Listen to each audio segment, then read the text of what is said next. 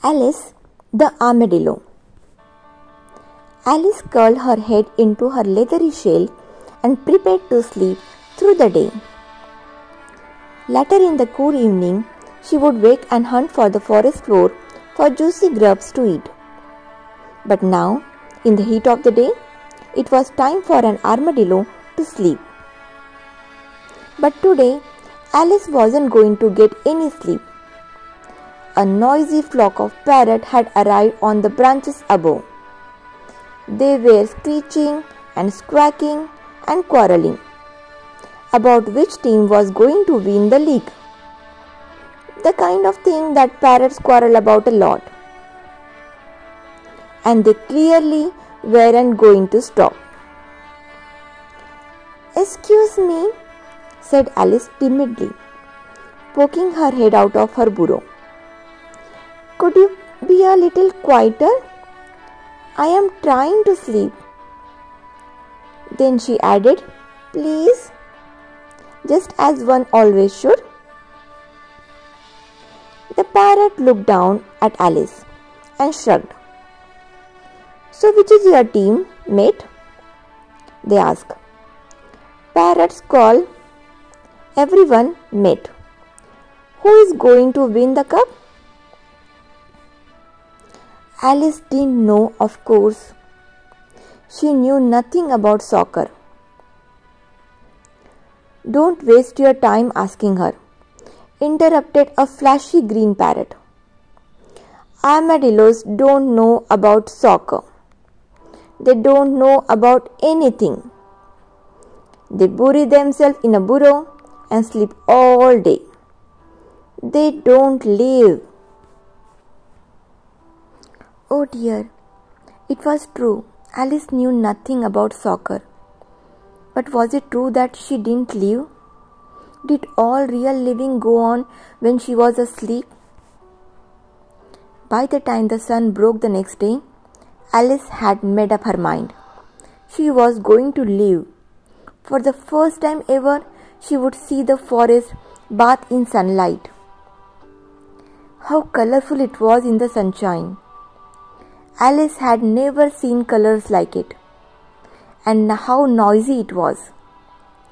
So much buzzing, so much clicking and cracking and chirping. So much flitting and flying. So much life. It drew Alice farther and farther into the clearing, farther and farther from the safety of her burrow. The big black panther came from nowhere. He hadn't seen an armadillo before, but like most cats, he was curious about anything small that scuttled about on four legs. Alice felt his hot breath as he sniffed her, and this was enough. In a second, she had tucked herself into a shell, and the panther found himself staring at a hard, round ball. The panther tapped the ball. He rolled it over. He rolled it this way and that.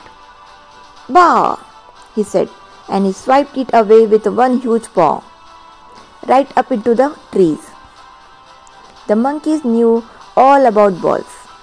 They caught Alice very nimbly in their paws and threw her from one to another. It was quite a game. They even played a sort of monkey version of basketball, where they ran up and down the trees with a ball. But when they dropped Alice and she rolled down the bank and into the river, they quickly lost interest. But the alligators didn't. They were pretty good at ball games too. They played a kind of water polo. Having Alice to play with was a great fun, but it only took one wrong bounce to get her back on dry land. So the capybaras were taken completely by surprise when Alice landed with a thump at the door of their tunnel. After the fright she has had, it took a little coaxing to get her to come out of her shell. But they were very impressed with her day's adventures. She had met with panthers, monkeys and alligators. She had been all around the clearing. up in the trees and down in the river. She had lived. But Alice was tired and lost. She wasn't sure she wanted any more adventures. She just wanted to go home. The capybaras knew just which way to go. Their tunnels led right back to Alice's burrow, and there was no danger she would meet panthers or monkeys or alligators down there. No chance at all. All the next day, Alice slept soundly. She didn't even hear the parrots. She had done quite enough living for one little armadillo. Alice the Armadillo teaches about the value of taking on a challenge. Alice's challenge is to try something new and explore a world she doesn't know. By trying something new, Alice learned new things about herself and the world around her. She discovers that she has courage and curiosity she didn't know she had. You can make exciting new discoveries about yourself and your world too. You can make a lot of interesting discoveries by trying a new activity, getting to know a new friend, or even just changing your attitude.